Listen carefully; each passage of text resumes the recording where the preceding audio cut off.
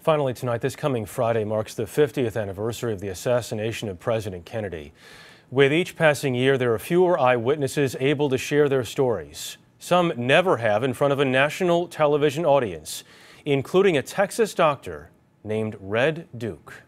It appears as though something has happened in the motorcade route. President John F. Kennedy was shot at 12:30 p.m. Central Standard Time. He was wounded in an automobile driving from Dallas Airport into downtown Dallas, along with Governor Connally. 35-year-old fourth-year surgery resident Red Duke was on break at Parkland Memorial Hospital. I heard the chairman of surgery, Page Stat. Well, that was unheralded. I went over to answer the phone. Another fellow got there first. I said, "What's the matter?" And he said, "Well, the president's been shot." And that's so out of character. I mean, you don't even imagine that sort of thing happening. And I actually, for a moment, thought, well, I'm going to get to meet a president. I've never met one of those. When Duke arrived outside the emergency room, it didn't take long to appreciate the gravity of the situation. I saw Mrs. Kennedy with some badly stained clothing, and I thought, ooh, this is not good. You knew as soon as you saw the president. When you see that kind of wound, you know what it is. But they said, well, the guy across the hall needs some help.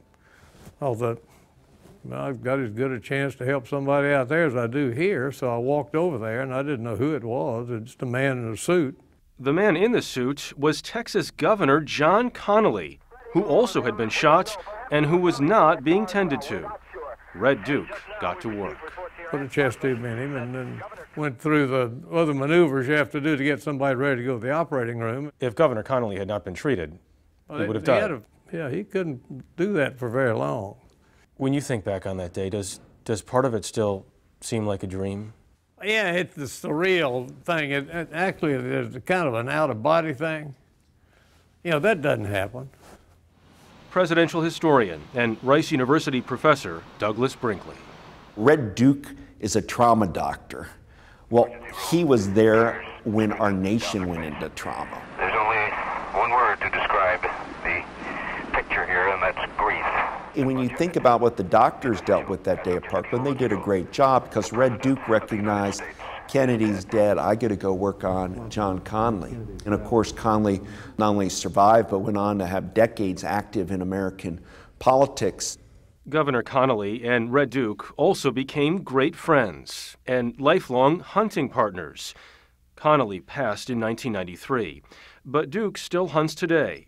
He also dabbles in painting, but there's one image he can't bring himself to create on canvas: the roses carried by Jackie Kennedy that he found abandoned. That's a hard painting. As I walked out of the room, I pulled my gloves off and threw them to a kick basin, and those roses were upside down in that kick basin, and my gloves fell over it. You think about those roses? Mm-hmm. Did this morning. When he's not painting, Duke teaches medical students and still treats patients today. At 85, he says he has no plans to retire.